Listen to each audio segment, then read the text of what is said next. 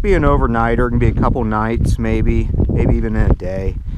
And you get back to your vehicle, and you take your boots off.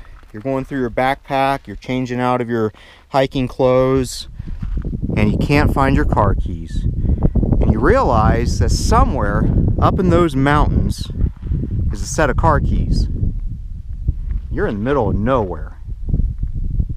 You can send a spot, but you know, it might be hours before friends or family get here. Or what happens if you're in an emergency situation? Middle of the night, somebody gets sick, you decide to hike out, or they're injured, you hike out, middle of the night, you can't find your car keys. They're at the bottom of your pack, you lost them on the trail, and man, you're stuck, right? So here's the quick tip.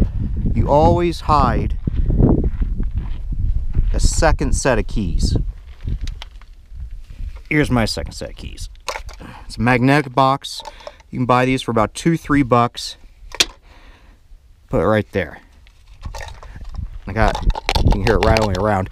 Got a second set of keys. So the main keys I still keep in my backpack, but I always keep a second key, a second Jeep key, right there. See it? So that way, if I'm hiking out of here and I lose my keys, I can still get home. And you don't have to keep it on the vehicle. And by the way, if you recognize my Jeep, just pretend I didn't show you any of this.